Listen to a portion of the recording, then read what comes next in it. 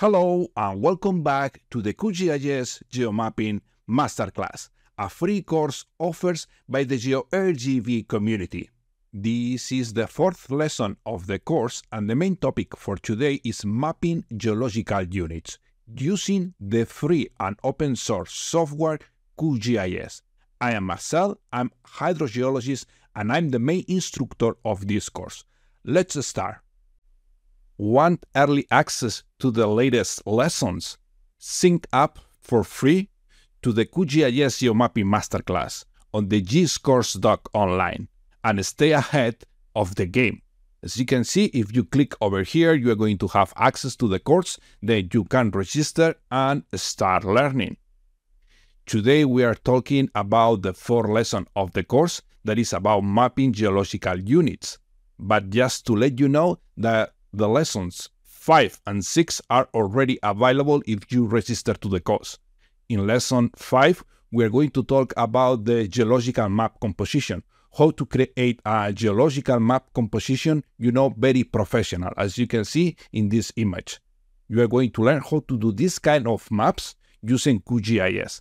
And also in lesson 6, we are going to be talking about LiDAR and 3D geological model. We are going to process LiDAR data exclusively using QGIS without needing to use any external plugin or tool like last tools. In this case, we are going to use just QGIS to process LiDAR data. And also we are going to see how we can create a very good 3D geological model with the information that we created at the previous lessons. Then, if you want to be ahead, just get enrolled in the course at giscourse.online. In the previous video tutorial, we already created all the geological contacts, and also we saw how to use the topology checker tool in order to know if we have any topological error on the information that we digitized. As we already explained, to use this tool is pretty simple. Just press this button over here, select the layer where you have the digitation information, then set up a rule. In this case, we want this rule. Press this button to add the rule. And then the only thing you have to do is press the option Validate All. Then here is going to indicate where you have errors. In our case, as we said at the previous lesson, these errors are the expected one. The ones you don't want to have is errors on the intersection of the lines that you digitize. Because if you have errors, it is indicating that the polygons that the lines define are not perfectly close. And if they are not perfectly close, the polygon is not going to be created. And we need that polygons in order to create our geological units. Then the next step is the polygonization of the geological contacts. Then first we are going to remove this one. Let's go to take this rule, okay. Let's go to validate again in order to remove the rectangles. Now let's go to the search over here at the processing toolbox and look for polygonization.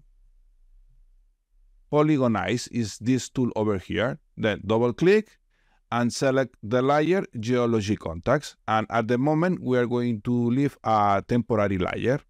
Then run and close. Now, if we select the layer polygons and then select the tool here to select the features, you are going to see that now when we select any of these features, they are independent. And now we can assign for each of these entities or features a specific geological unit. At the end, in this layer, we want to have the same geological units that we have on the hard copy of the geology map. Are you still using spreadsheets for soil and groundwater analysis? If so, it's like you're operating with technology from the Mesozoic era. In that case, you're basically a dinosaur in the digital age.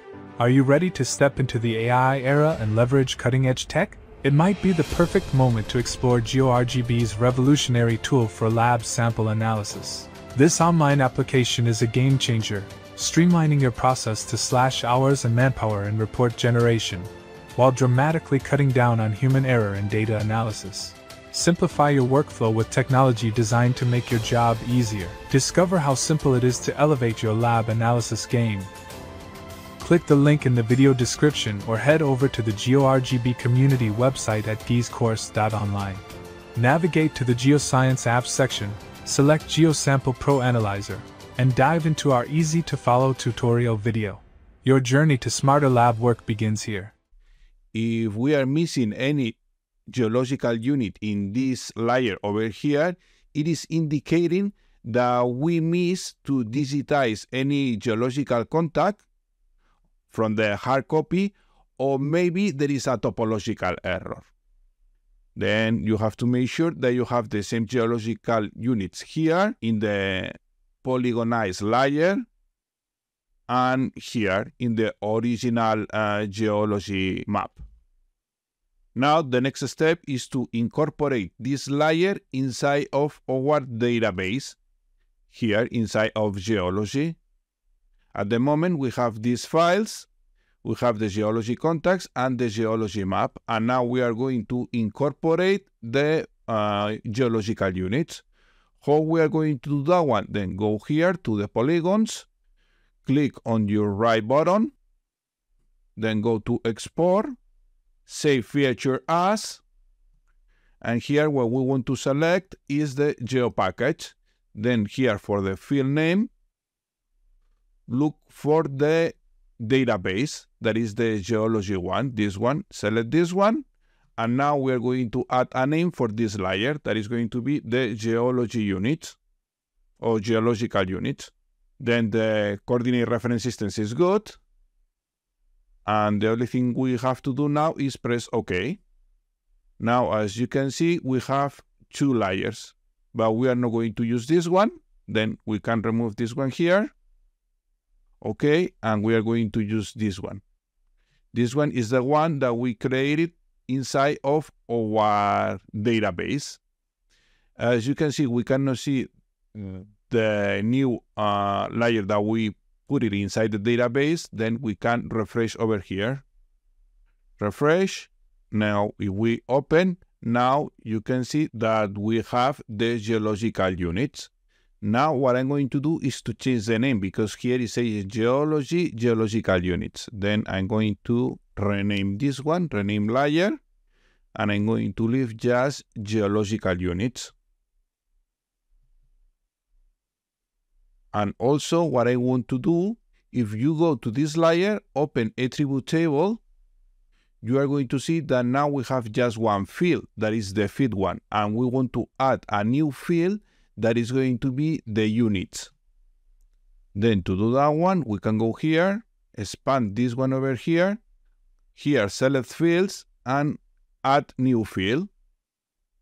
Then the new field, the name is going to be units. Is going to be a text, and here you can put the extension you want. 0, it's okay, then you don't have limitations. And okay. And now if you open the fields, you are going to see that we have the feed and we have the units. And if you open the attribute table, you are going to see that you have now this new field over here, the units one.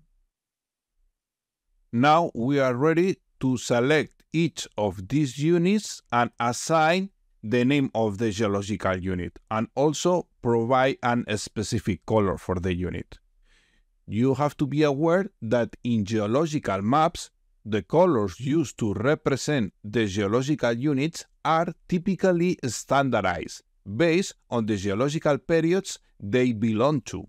Each color serves to quickly pinpoint the age and type of the rock formation. For instance, lighter colors may represent more recent geological periods, while darker shades could indicate older eras.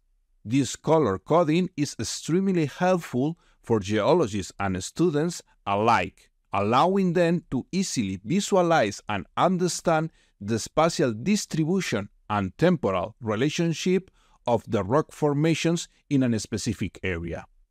In our geological map, we have two different eras. We have the Cenozoic and we have the Paleozoic. The Cenozoic is represented for all these units started with the letter Q, that in this case it means quaternary. And the Paleozoic is represented by units designated with the letter D, that in this case it means Devonian. In this geological map, we don't have other periods. We have just the quaternary and Devonian. And in this case, the quaternary, the colors are going to be lighter than the colors that we are going to use for the Devonian. These colors at the Devonian are going to be darker. Now let's go to start with the names. Then select the layer with the geological units. And then if you go to the attribute tables, when you select one unit over here, this unit is going to be marked on the attribute table here. If we move on to the bottom, you are going to see that this unit is this one. If we move on to the next one, go again to the attribute table, look for that unit, you are going to see that is this one. Then what we have to do is open the edition for this layer. And now if we go here, we are going to see that this unit has this name. That's the name that we have to add in the attribute table. Then go here to the attribute table and add the name over here is QHCD. Then we can copy this one here. And now we can paste in the other units. Then we select this one, go again to the attribute table, look for that unit. Is this one over here? Then we can paste here. The same with this one. We have this one, and this one, and this one are all the same. Then we can work on this one now. Select this one, go again to the attribute table. Is this unit over here? Then paste the name over here. And we say also this one here is the same. In this case, the ideal scenario is to work with two screens. Then you don't have to, it's going to be easy if you have two screens to work. Then is this one over here and paste over here. With two screens, you don't have to go back forward all the time, because in one screen you have the attribute table and in the other screen you have the map. Then you have to select the unit and then go to the attribute table to change the name.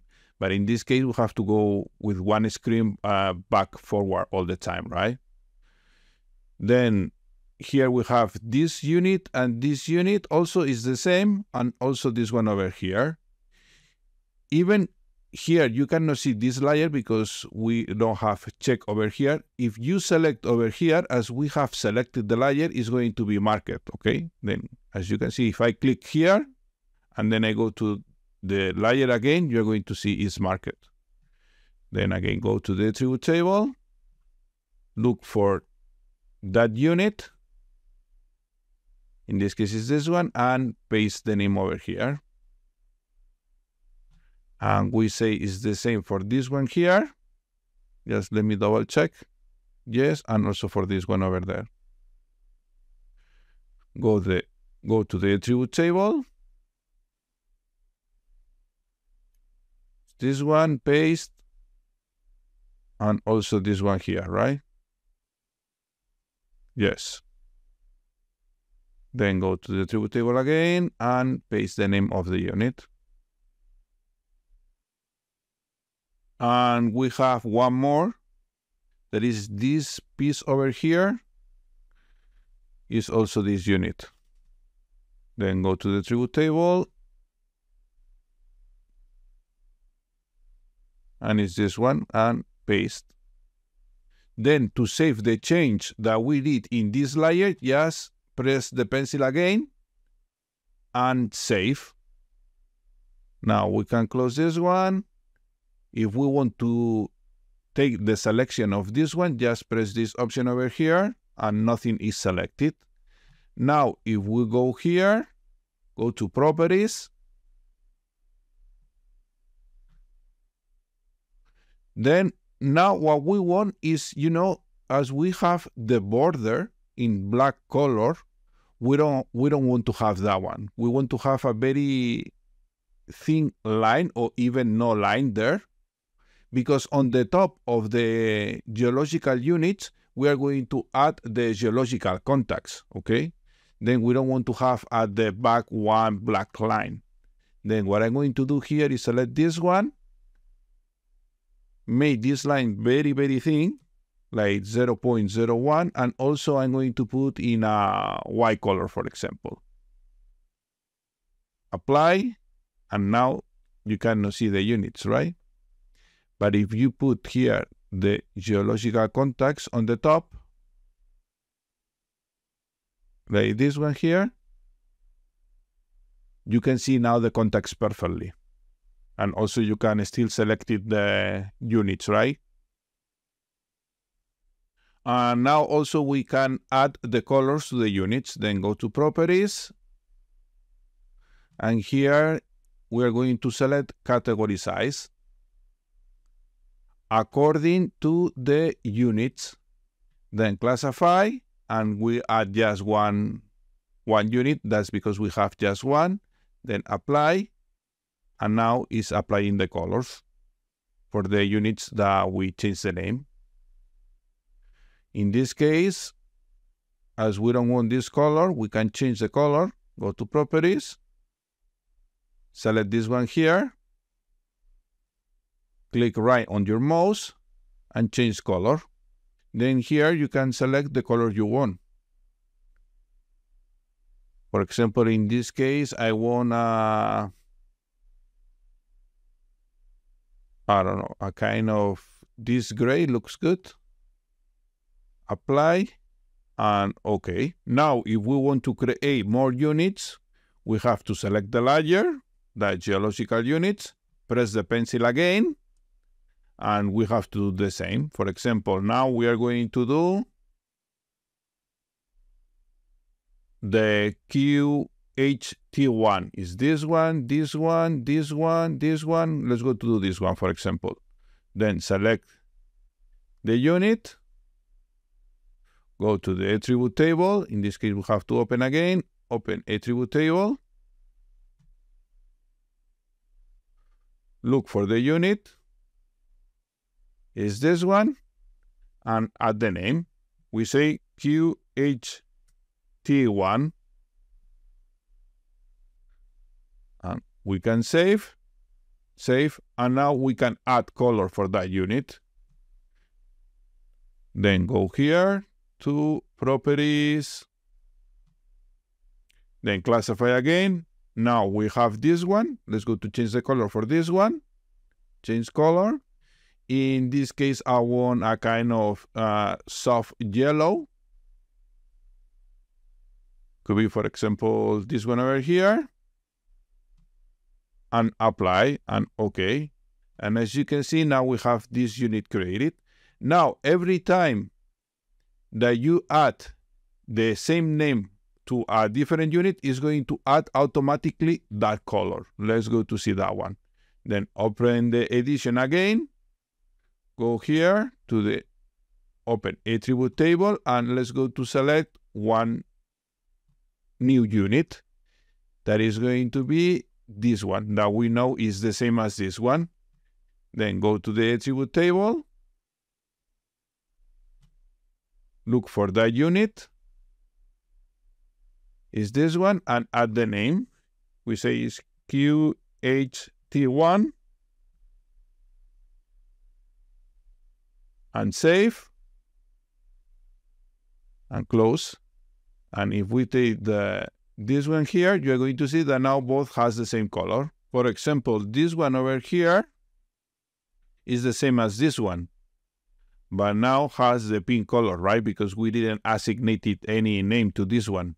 But if we go to the attribute table, is this unit over here, press the pencil to edit the layer. And here, this one is Q8CD. Then save. We deselect the feature, and as you can see, now has the color automatically. Now I'm going to add the colors for all the units, and then I'm going to show you the final result. Now I finished to add all the colors to all the units, and now what I'm going to do is add the labels to the units. Then to do that one, we are going to go to Geological Units, go to Properties.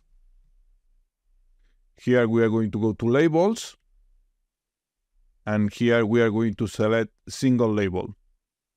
Then here we are going to select the units. And here we can give format to the labels. Then for the size, I'm going to add here a number 7.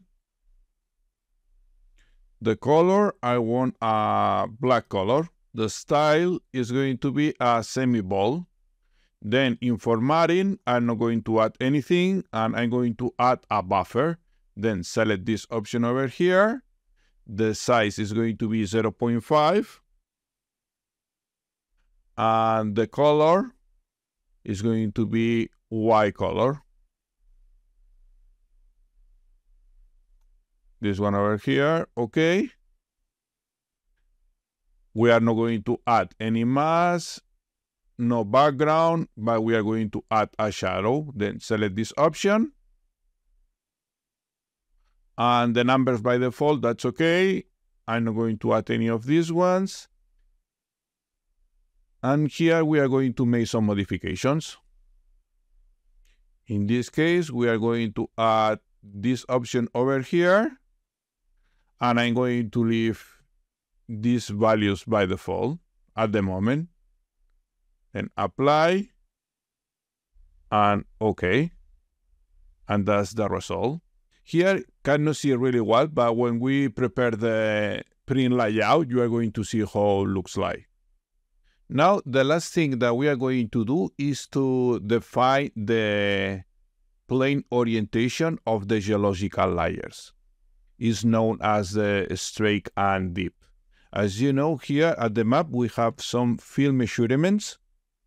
This one, this one's over here, this one, and this one over here. And to do this one, it's not very intuitive in QGIS. Then it is a little bit complicated, but you know, I'm going to show you how to do it. Then what we are going to do now is create a new layer inside of our database. Then go to the database, new table. And in this case, we can call this one as a bedding. And we are going to add a field that is going to be the straight. That's okay. And also we are going to add another one that is going to be the deep. And in this case, the geometry is going to be a point. The reference coordinate systems is the same as we are using for the project. That is this one over here. Okay. And okay. Then we are going to refresh this one. And we have our new layer over here. I'm not sure if this layer has been added over here. I don't think so. Then let's go to add to the project. Add layer to the project. Is this one over here. Now we are going to add a plugin that is known as a azimuth measurement. Then go here and look for that one. This one over here. Then install.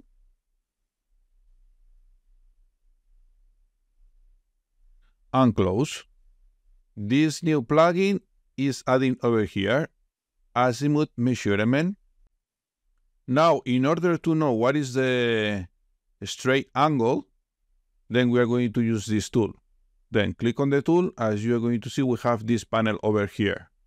Then if we go to one of these symbols and we take the measurement from here to here, we are going to have an angle, as you can see here at the bottom, the azimuth angle, that is the angle with respect to the north. And in this case is 82. But you can measure from here to here, or you can measure from here to here. And as you can see now, the angle is different. It's adding 180 degrees more. In this case, as you can see, we have 261 degrees. But if we are measuring from here to here, we have 82 degrees. Then what angle we are going to take? The one is measuring from here or the one is measuring from here? Then we can use this rule over here.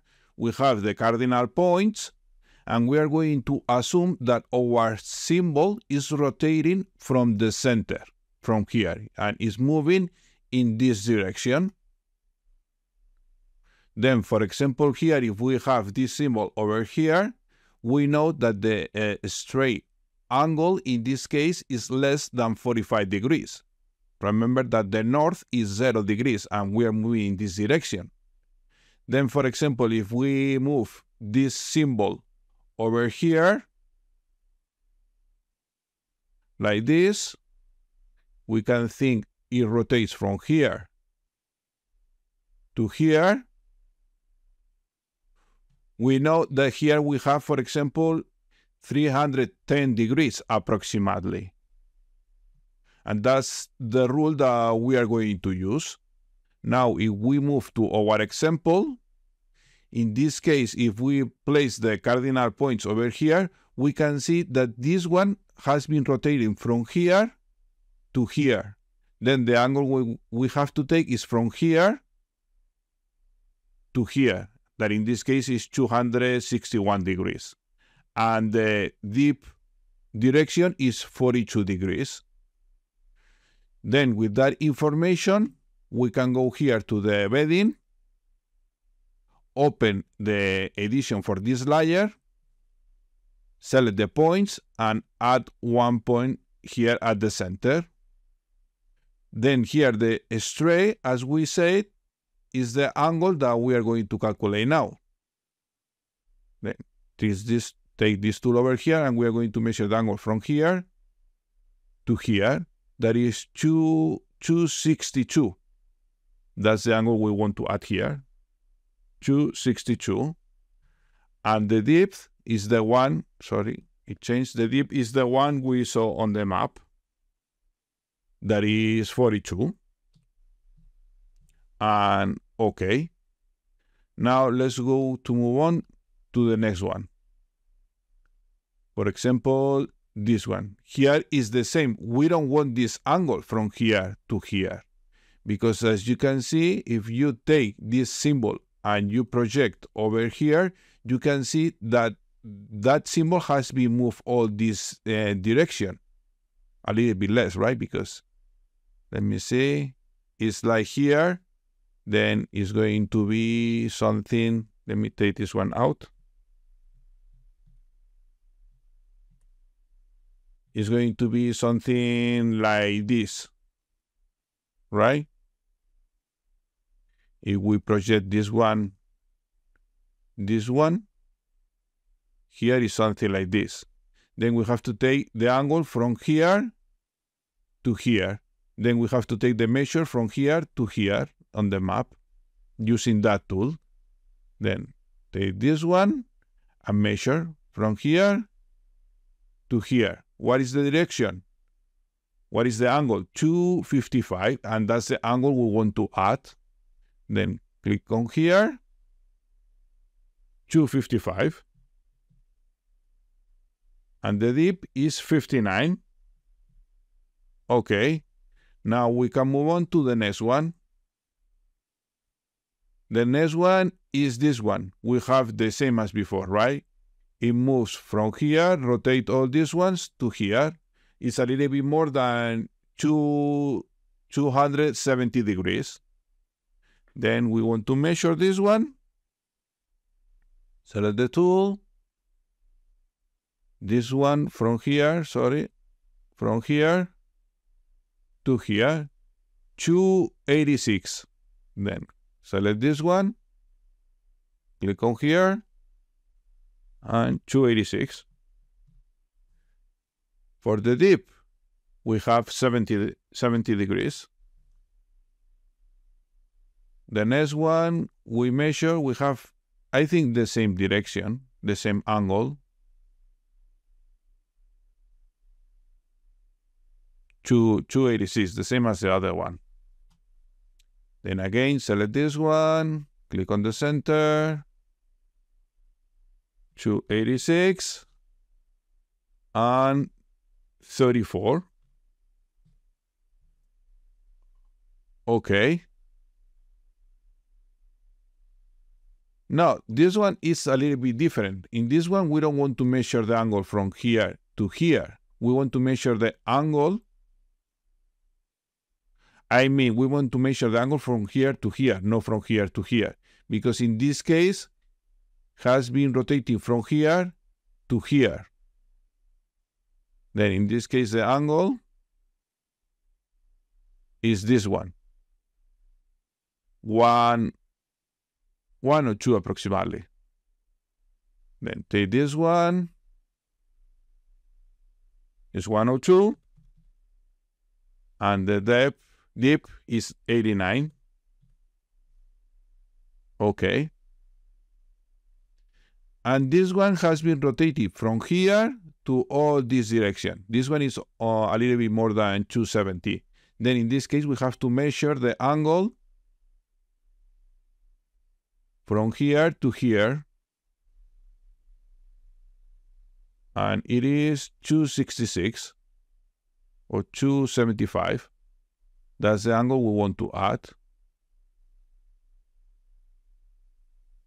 275 and dip 68. I'm not going to try to make an interpretation of this symbology, you know, the direction of the straight, the dip. The goal of this course is not make a representation of the geological structure. The goal is just to digitize all the information that we have from the field work on a digital map. That's the goal, right? Then for this one, is the same as this one over here. We have to measure the angle from here to here because has been moving. No, sorry. This one has been moving from here to here. Then I have to measure the angle from here to here. I know it's a little bit confusing, but it's just a question of practice, right? Then from here to here, I have 272. That's the angle I want to add. Then at the point over here, 272 and 75. Okay.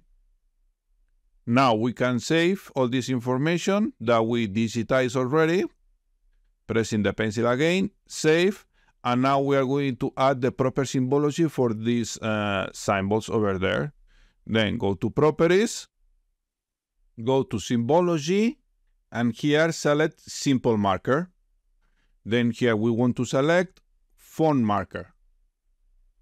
And here look for the font related to geology that we downloaded the other day. Is this one over here with all the symbols. Then go to the bottom here and select the symbol you want.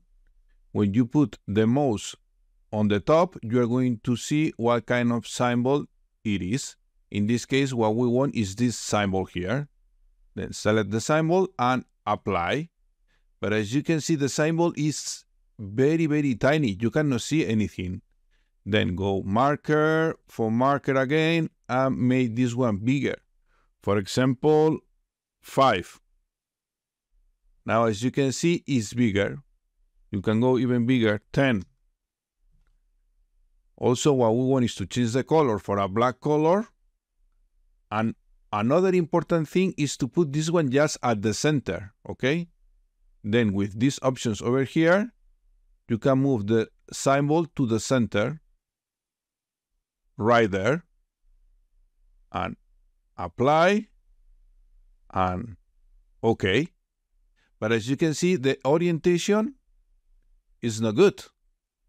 We have to do something here. Then go again to properties. Select again this one and go to rotation, to this option. Then click on here. And here we are going to select the strike. That's the angle direction or the azimuth angle that we put for the strike. Then select this one, apply, and automatically, as you can see, this one is set up according to the angle we added on the strike for each of these symbols. And that's it for today. We did already all the geological contacts. We add the labels, and also we learned how to do the symbology for the strike and dip. Thank you very much for watching this lesson, and see you on the next lesson, where we're going to be working on the print layout for the geology map.